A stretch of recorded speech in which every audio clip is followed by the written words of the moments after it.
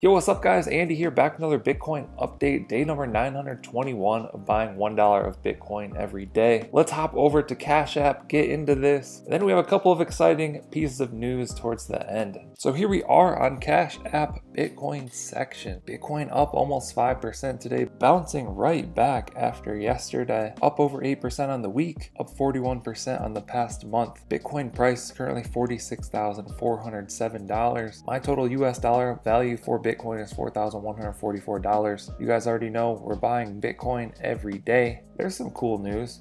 President of Argentina open to adopting Bitcoin as legal tender. So I think a lot of these countries thinking about doing this, they just want to kind of see how it plays out with the ones that are currently involved in actually doing it. You know, if it goes well for them, I could see a lot more countries doing the same exact thing. Bitcoin owned 0.0892953. Let's go ahead and buy today's Bitcoin. Tap buy, tap $1, tap next, scan my fingerprint.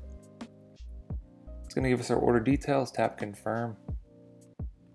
And just like that, we've purchased today's Bitcoin. Tap done. Let's scroll down here, see my new balance. 0.0893163. Getting very close to 0.09 Bitcoin. That should happen soon. The activity there should update in a second, but whatever. Also, feel free to drop comments on this video. Maybe I'll feature one of them in the next video. I know someone commented that they thought Ethereum was better than Bitcoin and it's gonna pass Bitcoin. That is a possibility. I think it's good to diversify, own some Ethereum as well. Ethereum will face a lot of competition, I believe, but I'm excited about Ethereum as well. Let's go ahead and do the math on this. $4,135, 4135 divided by 921 days equals 4.48x on my investment. So doing very well. What this means for every dollar that I put into this experiment, I now have $4.48. Let's hop into the exciting bits for today.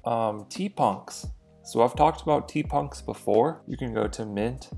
I have tutorials and stuff on this as well, but they're being minted pretty fast. About 7,000 have been minted. So if you're thinking about FOMOing into this, you might want to do that soon. They've released like their full-on marketplace. You can filter by bids. You can filter by the type of punk that you want to buy. You can list yours for sale, all of this stuff. So we can go to bids here. Like we can click on this guy.